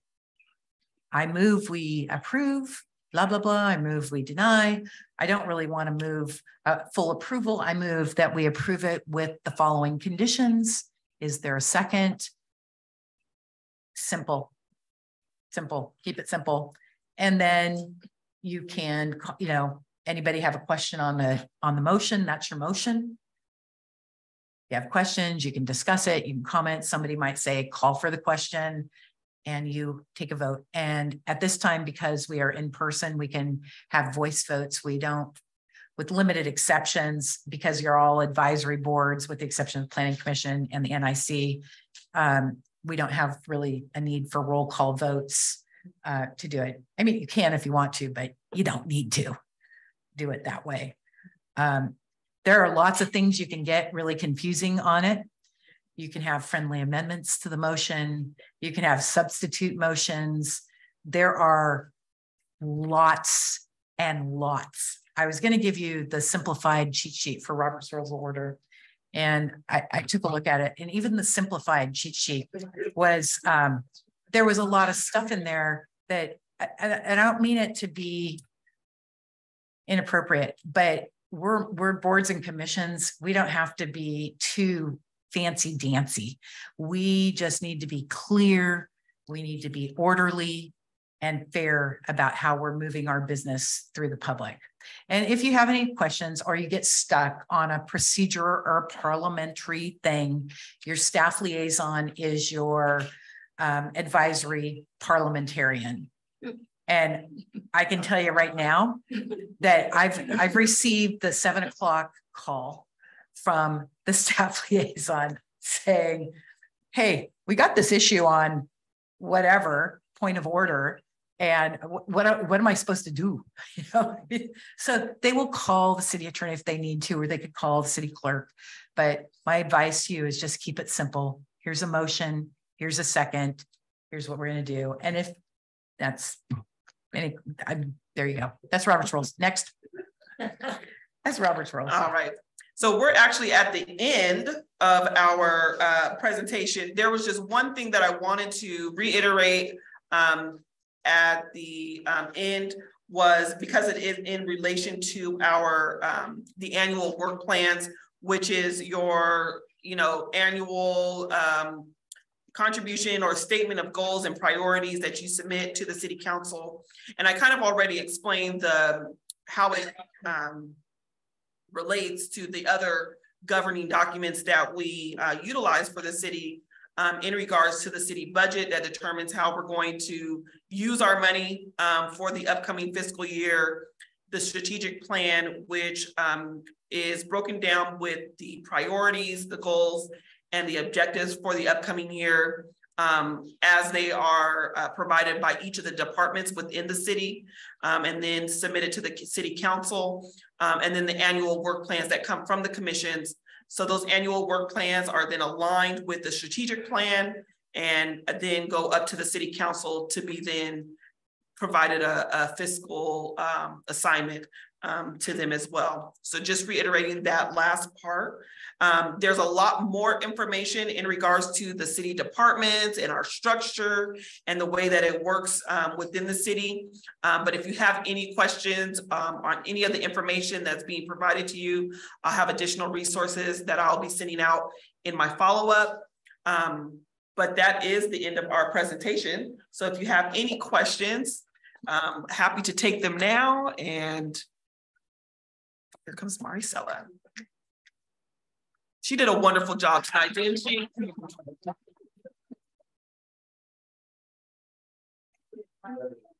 Yeah, I know, right?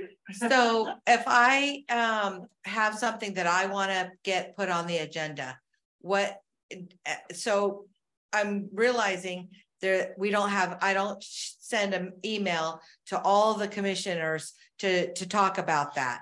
So if I did have something I wanted to put on the agenda, then I just send it to the city, the staff liaison and our clerk and ask them to put that on the agenda, or do I send it to the chair or the vice chair? I would recommend you send that to your chair and your liaison, jointly, so that they can, as they formulate what's going to be on the agenda, they can take that into consideration to have it added, and then so that it can be ready for a full discussion. And then your liaison will likely inquire if they need more details or more information about what you're looking for, so they can explain that to the chair as well. So that when the agenda is created, you know, there's no surprises for you who have submitted an item to be considered, and also for your chair and your liaison as well. So for example, we, when we had our meeting, we made a decision that as a commission, that we would allow the other commissions to present proposals to us. And if I have a proposal as a commissioner, you know, that I want to present to the commission, I have to then, what I would need to do is then contact the chair and send my proposal to the chair to be put on the agenda, right? That's what I would have to do? Correct. Did you understand it differently? No, I think that's the correct answer. You work with your chair and your liaison to get a matter on the agenda. I guess I would give you one little caveat, maybe. Remember when we talked about the charge of your committee or commission? So if you're trying to put something on an agenda that's not really in your committee's charge, that can be a problem, and you could feel very frustrated. So hopefully your liaison will say to you, you know, that's outside of the charge of your commission. It's not an appropriate subject matter to bring before the commission. And I have heard of issues like that, but I think if you are prepared for your commission and you understand what your charge of your commission is, it will help reduce potential frustrations that some might feel because they don't feel like they're being heard, because you're trying to put something on an agenda that maybe is not appropriately discussed at that particular board or commission. Does that make sense? Well, you need to talk in the mic, sorry. It's hard to understand because, you know, there's no time, there's no opportunity to talk about anything. It has to be on the agenda. You can't talk about it outside.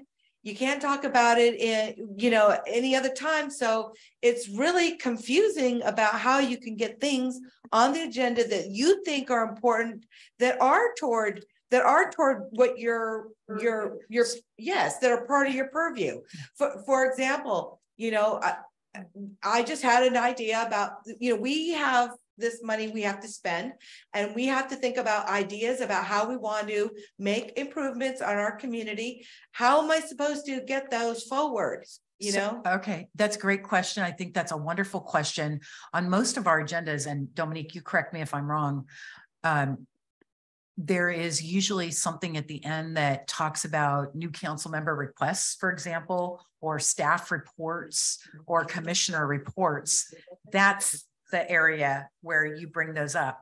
And you would, the way you would do that is you would say under commissioner comments, you might say, you know, Chair, I'd really like to have this idea put on the next agenda for discussion. So you can do it in your meeting. What you can't do is you can't talk about your idea at that time. You can suggest the subject matter so that you can discuss it, because, and do you know what that is?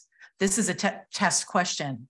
Based on our instruction tonight, do you know why you can't talk about that? Because you didn't give them 24 hours or 72 hours notice to think about it. The public needs to have time to. A whole bunch of arms. Let all these other arms have a Brown word or two. That's right. It is the Brown Act.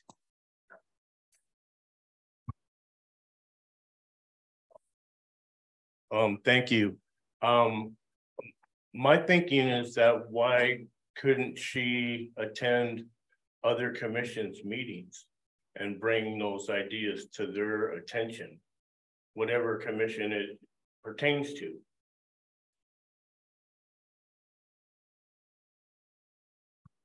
And she could.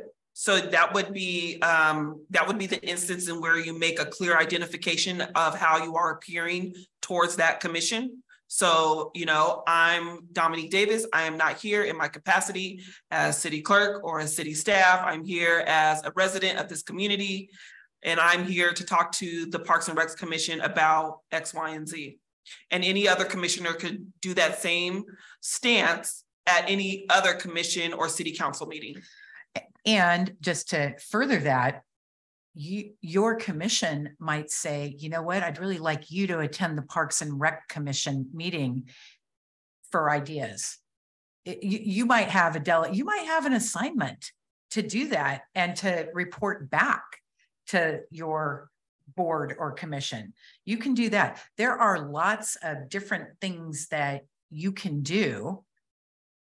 I just offered up one way you might put it on the agenda for something specific. I think Commissioner Maxwell over there gave his version of how you might skin the cat, and not to offend PETA or anybody else.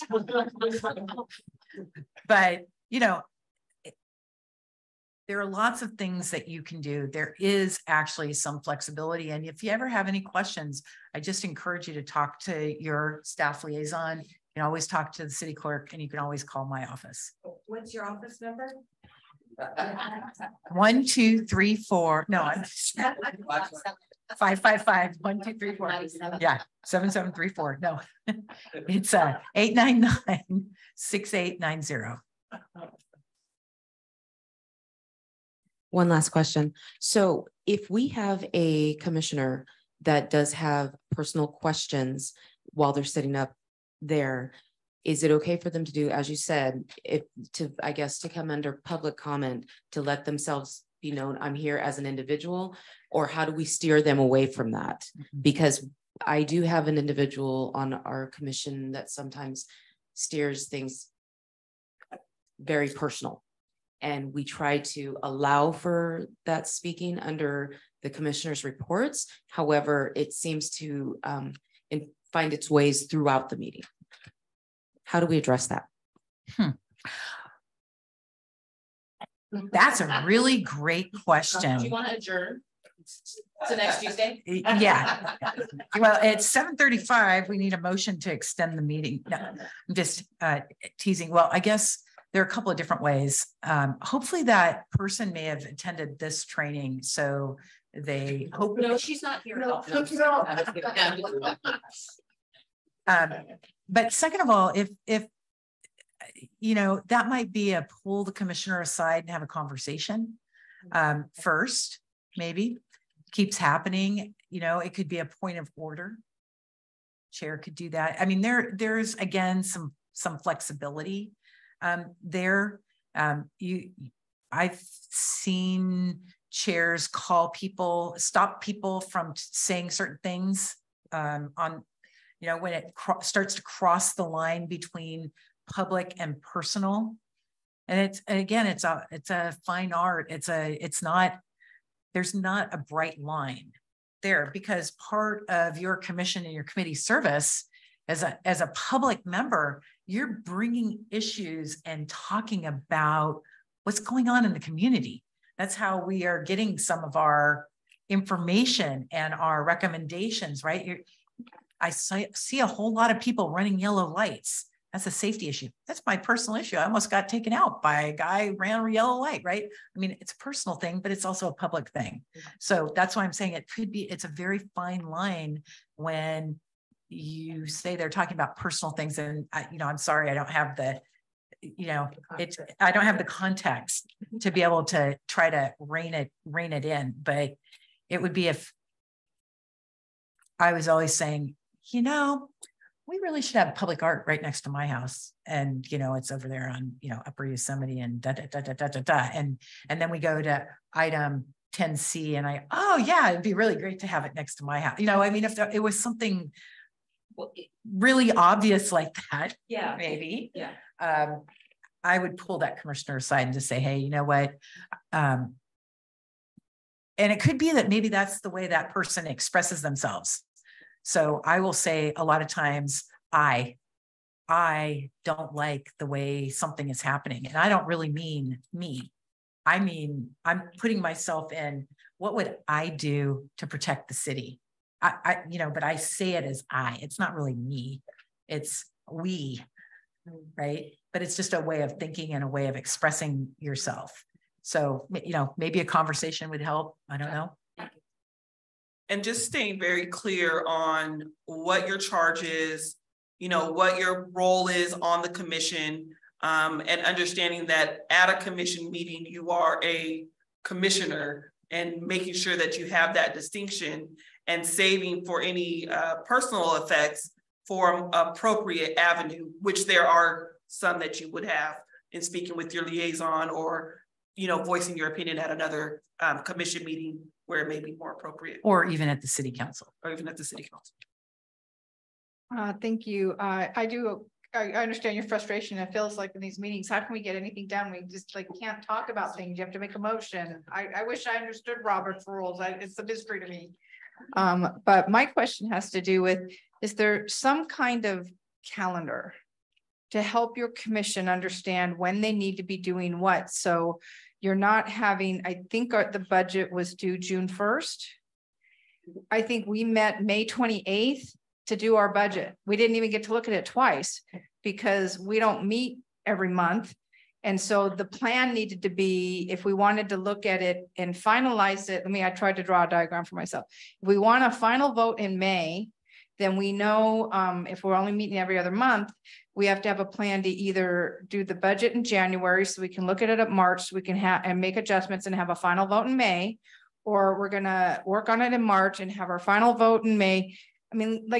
You have to have these plans of, in order to hit this date, we have to start back on this date. And I thought I heard I'm sorry, I couldn't figure out the papers, but I thought there's this annual plan that we're supposed to start on. I'm assuming it's our first meeting after January 1st, because I thought you said in the new year, at the beginning of the year, but I'm not sure if it's January or the fiscal year. Which year is it?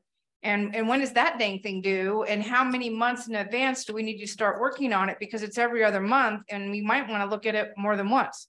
Is there some kind of calendar? I tried to build it in Lotus with a spreadsheet. I just couldn't do it. It's like, how are all these other commissions keeping track of, to make this date, we got to start back here so we can look at it more than once? Is there something? Yes. Are we missing something? Yes. On my commission. So typically your staff liaison and your commission administration will have the tools to build that type of timeline. I use something similar for, staff and the city council that maps out for the entire year when they're, for staff at least, when their staff reports are due, when they're due to the city manager, when they have to be reviewed, when do we have the draft packet, when do we have a draft agenda, and when it gets published. And it's a spreadsheet that I created, but your staff liaison and commission administration would be the ones that you would go to request that type of information. And if they come to me, then I can definitely give them the resources that they need in order to do that. Because there is a lot to keep up with.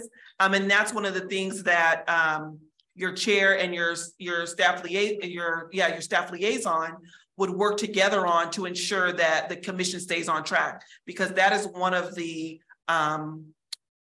main responsibilities of the chair, is to lead the charge of the commission. And so having a grasp on all of that, but if that's something that's lacking that you feel would be helpful, then definitely go to your staff liaison. Right. And as a commission, I think you could probably request your staff liaison to bring back a calendar of the primary actions and dates that things, you could talk about that on your very first meeting of the new fiscal year. Just say, we'd really like to talk about bringing back a calendar so we know what's coming down the pipe. No, you can do it anytime. Okay. Do it anytime. All right, but when you say fiscal year, you mean starting in June? Fiscal year. Okay, so just city financing. Our fiscal year is July 1 to June 30th. The calendar year is January 1 to December 31. But it's July 1 to June 30th. July 1 to June 30th. That's fiscal. Money, who knows? It is what it Okay. is. Go ahead. I just want to make a comment that a special meeting can be called as needed. So that could help to alleviate some of the problems that you mentioned. That's right.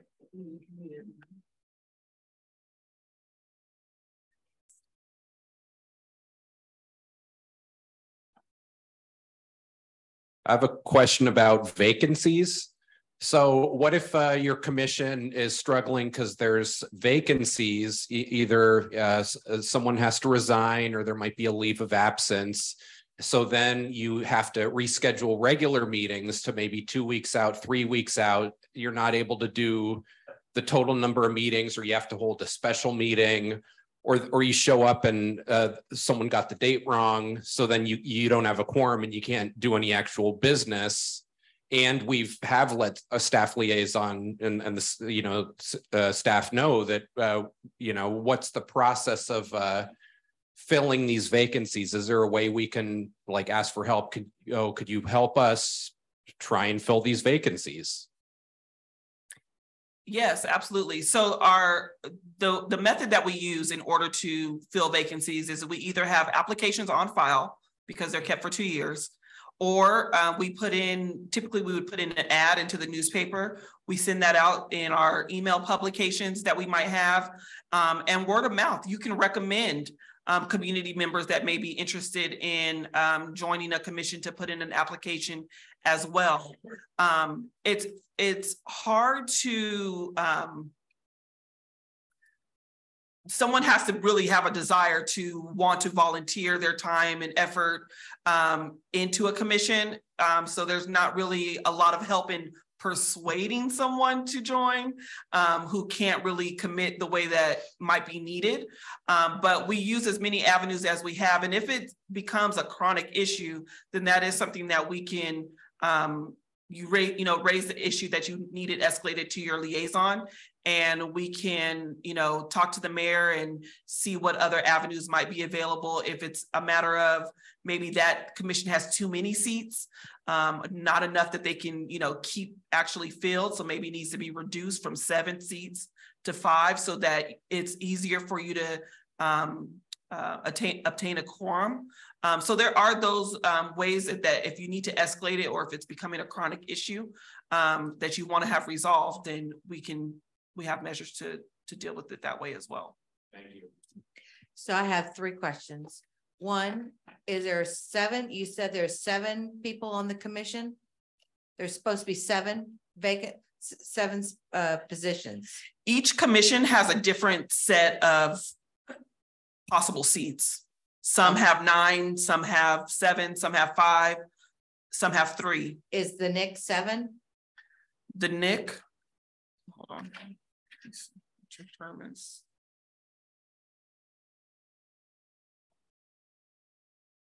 Just give me 1 second. The Neighborhood Improvement Commission. Yes. And then my other question is, while you're looking that up, on the term limit. So our limits are 3 years. Are we able to renew our term, or are we able to serve successive terms or no? And what's the limit on that? And the last thing is name tags. You talked about cards, but are we able to get name tags, for when we're at a public function or something? You can make that request through your staff liaison for name tags. As far as your terms, they are automatically renewed unless you decide to resign from that commission. So you can serve we've had commissioners that served on a particular board or commission for 20+ years. So there's no term limit to that unless you have, you're holding an incompatible office. Then that might be the case. As far as for the Neighborhood Improvement Commission, your ordinance has a commission shall consist of 9 members that hold office for 3 years. 9 members. Okay. We're very short. Yeah. We only have 6, I think. Thank you. You're very welcome. Are there any other questions?